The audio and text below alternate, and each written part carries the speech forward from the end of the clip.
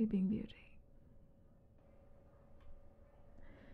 Come on. Open your eyes. That's it. Welcome to the land of the living, my dear friend. It's about time you decided to wake up. Sorry, perhaps I hit you a bit too hard on the head. Oh, come now, don't give me that look. I said I was sorry. Now, you're probably wondering, why has my best friend taken me hostage in her basement, and why does it look like she's going to kill me at any given moment? Don't worry, I'll tell you why. But first, a small pop quiz. Do you recognize this man? Oh yes, of course you do. It's your father, dearest. Question number 2. And final question, of course. Pretty simple. Pretty easy, dare I say. Do you know this man? Why the puzzled look on your face, dear? It's all right if you don't know the answer. Allow me to help. This man is the one that your father murdered in cold blood in front of his entire family, simply because he was about to expose his dirty little secrets into the company that they both built together. Fun, isn't it? But fun fact, that man was my father. Don't think I've heard time and time again of how your daddy dearest slanders his name. You really are a spoiled princess, aren't you? What's that? Oh, sorry. I can't seem to understand what you're saying through that muzzle on your face. Just a second. Oh dear, the yelling, the scream for help. Why don't you scream louder? I don't think they can hear you.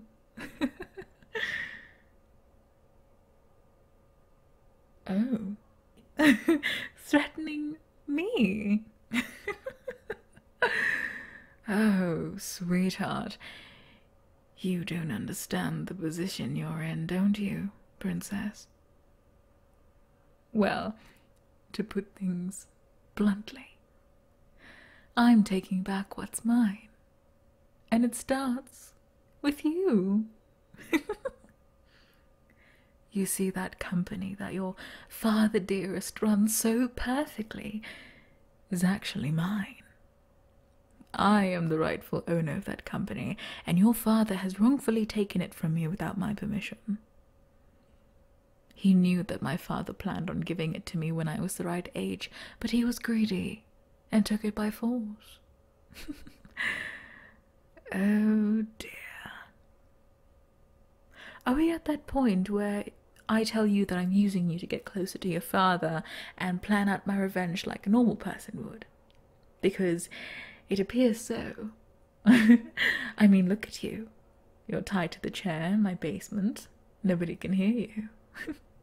And then there's me, with all my lovely, delectable gadgets that I oh so forgot to clean.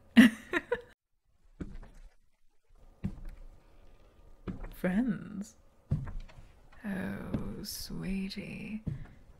We've never been friends. Never have and never will be. I just did what I had to do. Gain your trust, get close to you. And then I thought in time you would give me your father dearest on a silver platter. But then it appeared to me that how on earth was I going to get one of the most powerful men in the city begging for his life like my father did all those years ago? So then I thought of another plan.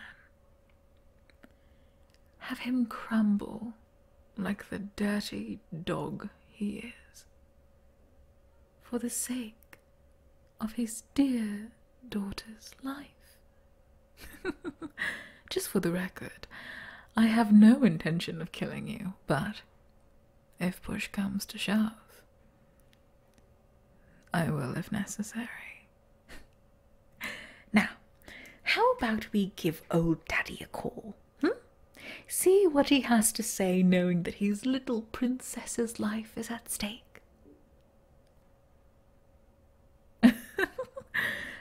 Your struggles are adorable. Your attempt to free yourself is honestly just so cute. But unfortunately, you're going to be staying like this until I decide to let you free. So you're going to be stuck with me for a while. Might as well get used to it.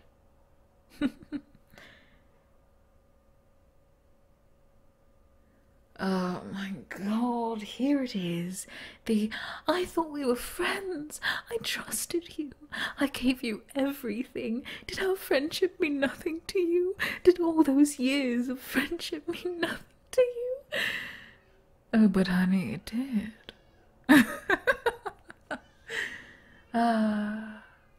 Oh dear. Those kids are out on the street again. Might as well get used to their screams for a little bit.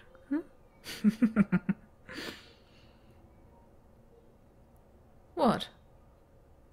Those kids aren't really going to bother me when I have an agenda to attend to. I've thought of nothing but avenging my father, and simply getting close to you was my only option.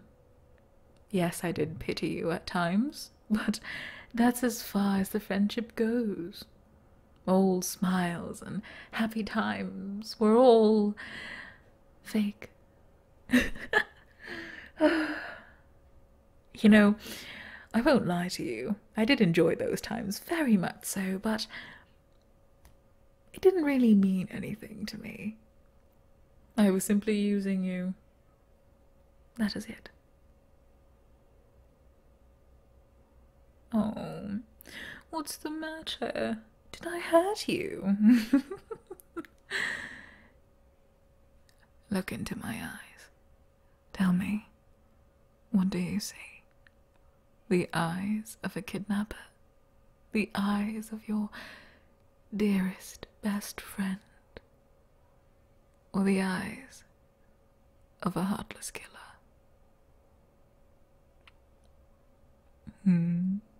Oh, are you going to start crying? Well, before you go on to the how I betrayed you, let me make things clear. I have so much blood on my hands that I have no idea how many people I had to get rid of to be in this position with you, my dear. Like I said, so many gadgets I forgot to clean. You want to know something? People like you sicken me. The hopeful type. This isn't some anime where the power of friendship will destroy all evil. Especially when that evil is standing right in front of you. And happens to be your best friend of what, 15 years? The power of friendship was all fake. Our friendship was all a lie. You know, it's funny how we use friendship to destroy all evil. Look at you. Aren't you just adorable? Fuck. You almost bit my fingers off. How rude. And here I thought you liked head pats. Last time I fucking do that. Jeez, I didn't know you were this feisty. Now, moving on. Let's get on with it, shall we? What's your password? The password to your phone?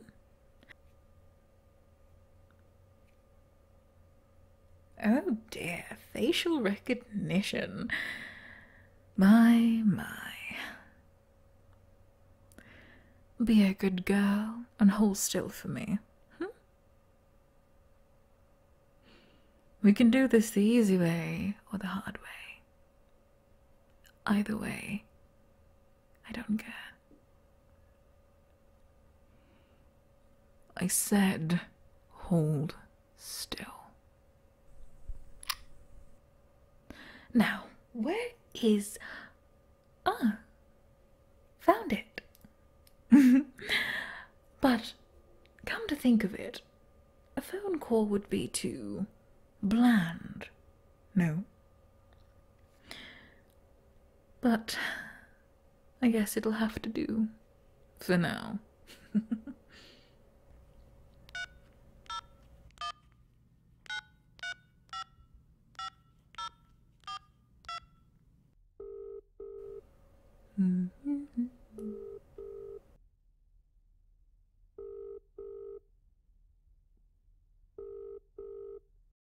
Please leave your message.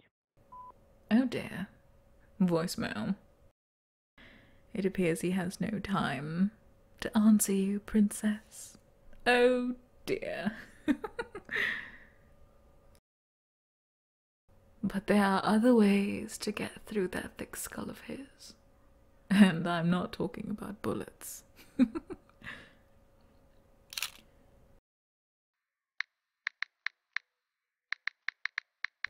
What does it look like I'm doing?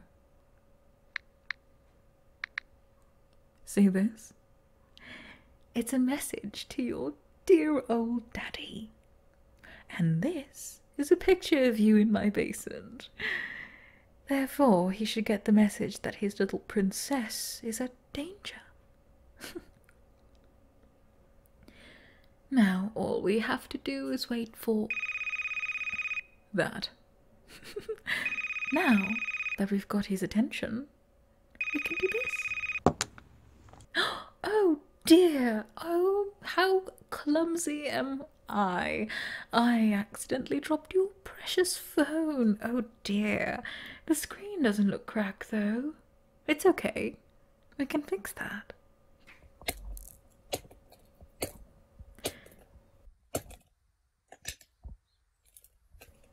Much better.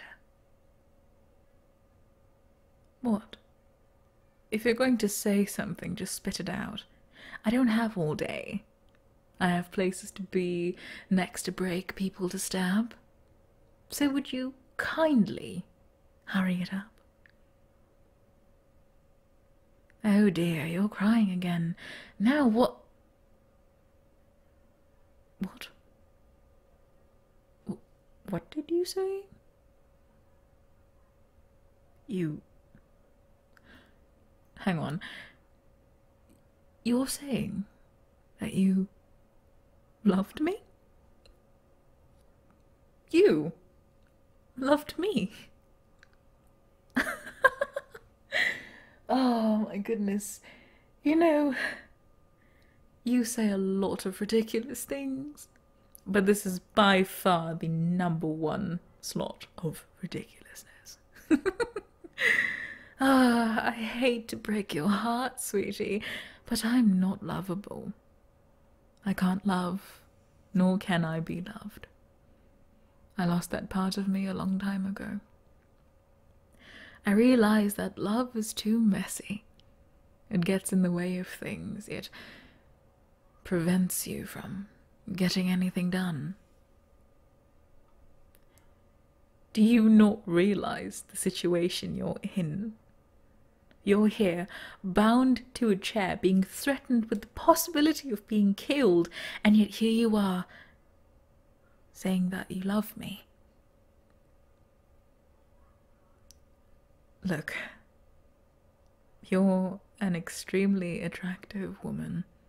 You're beautiful, intelligent, super dorky, but it's cute. However, with me, you're not safe. Heck, look at you. I knocked you out with a baseball bat, for fuck's sake. I'm threatening to kill you if your father doesn't meet my demands. I'm not safe for you. I'm not safe to be with anybody. I find it cute that you don't care, but I'm sorry, Dollface. But I can't.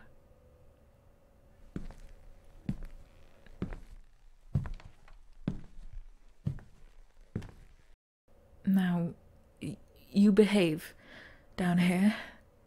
Don't do anything stupid while I'm gone. I'll go bring you some food.